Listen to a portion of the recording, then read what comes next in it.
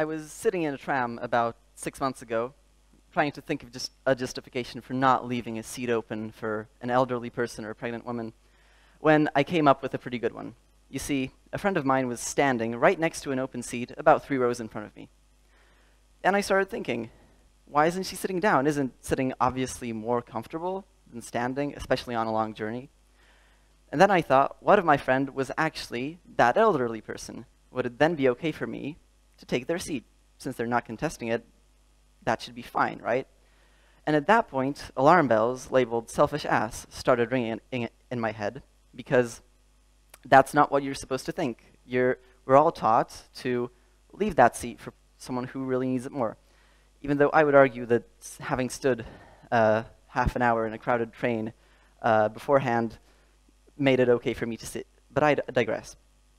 The point there was, what I noticed, was that the same thing that stopped me from thinking about that situation further was probably what made my friend not want to sit down in the first place.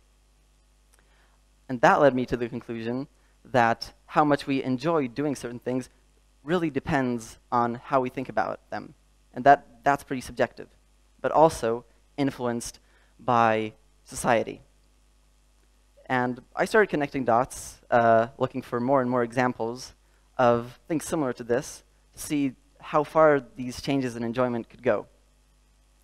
And what I ended up with, and what I hope to convince you of today, is that you can substantially increase your happiness on an everyday basis just by slightly tweaking the values that you hold, because that's what it comes down to. How much you enjoy something depends in large part on how much you think that thing is good or bad. So I'll start with reasons to actually change the values that you have, because you might think, well, the values that I have are great already, and I shouldn't change them. They'll always stop you from doing that, because changing them goes against what is in them at that point. So about 3 years ago, a faculty member from the Poznań University of Technology was giving a lecture on this very stage about how not to be a bore. And he used that phrase about 50 times. And the advice to avoid calling it orders that he gave ranged from pretty funny to downright bad for society. That's sort of my take on it. Of course, different people might think differently, but I'll give a few examples. Some of the more funny ones were always being half a step below women while walking down or upstairs, or not keeping your hands in your pockets. I don't really see a problem with that, but sure, I can take them out. Another one was always dressing appropriately.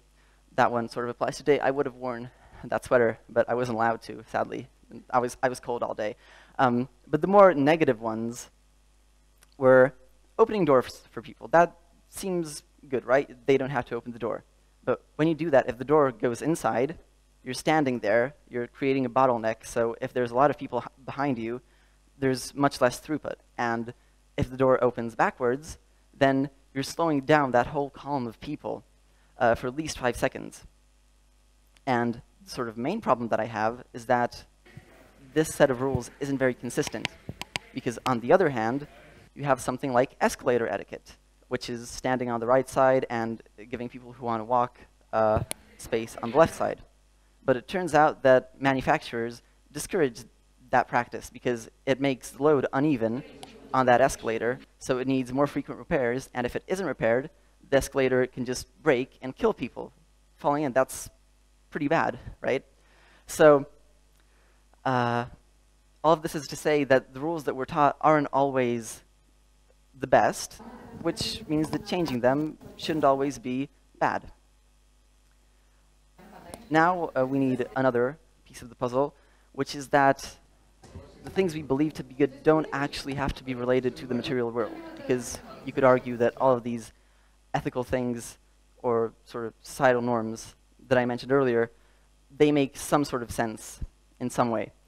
But if you look at people who go to church or pray to God, I'm not judging, that's totally fine for them, because they gain a lot of enjoyment from doing that. But someone who doesn't believe and would go to church has a totally different internal reaction to the same experience. So, and that's sort of immaterial. That's all in your head, pretty much, your belief and how that changes. And people really are very fulfilled by going to church and praying and doing what they feel is good. Another, maybe more negative aspect of that is how cult leaders manipulate the people that they are manipulating into doing things that they would never do just by subtly tweaking what they value. And then they end up doing really terrible things. So we've talked about people having different reactions to the same experience, but now we can talk about people having the same experience, but from having different experiences, but the same reaction. And for that example, I would use shoes.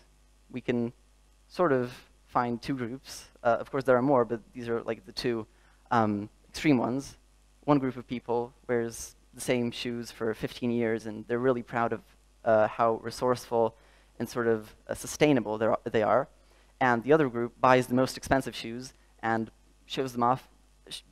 You can guess which group I prefer. But the point there is, both types of shoes probably aren't the most comfortable and the most appropriate for every occasion. And yet, in both groups, those people will enjoy wearing them. And if they switched shoes, even if they were objectively the same size inside, they might feel less comfortable in the ones that they don't like because of the values that they assign to themselves. And now we'll move on to another thing. That's that the happiness is actually real. Because up until this point, you might say, well, all of these reactions that people have, they're just masking internally or just lying to themselves. They're not actually happy and fulfilled. And to that, I have one word, which is pets. They are, from a material perspective, a waste of time and resources.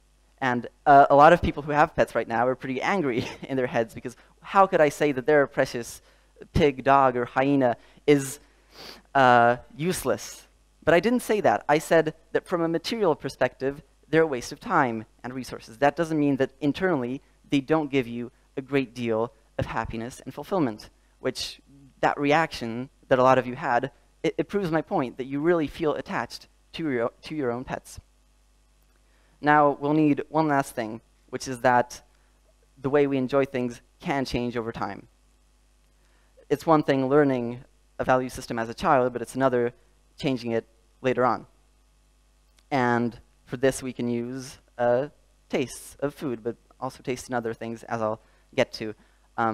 If someone wants to become vegan, they might not initially like the type of food, but after thinking that it will be good for them, or at least good for the environment or animals, any justification that they provide for themselves will make the food taste better. The same can go for people changing their tastes in movies or music. You might have liked something earlier, but due to some sort of scandal about a director or a main actor, you might boycott the film. Even though you used to like it, you'll stop liking it because you'll associate that negatively and feel that that's something that you should do. So you totally can change these values that you have.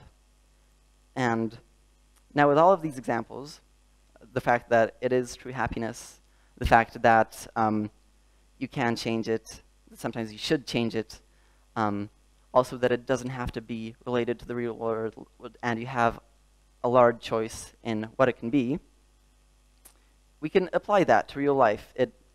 One example is sleep and work. Sleep is, from a health perspective, definitely much more important than work. Yet some people really prioritize work. Like, they'll work all night, and then it turns out that the quality of their work diminishes, but the good feeling that they get from working makes them not even notice that. So for them, changing their values to value sleep more will probably make them work better. They just don't see that with the current rule set that they have. Originally, I was going to end on this because I just went to sleep. But I finished. I added some more. You can really apply this to almost anything. To sport, you might not like exercising, but if you think of it as something that is good for you, not only will you start doing it and start liking it, it will also bring actual health benefits.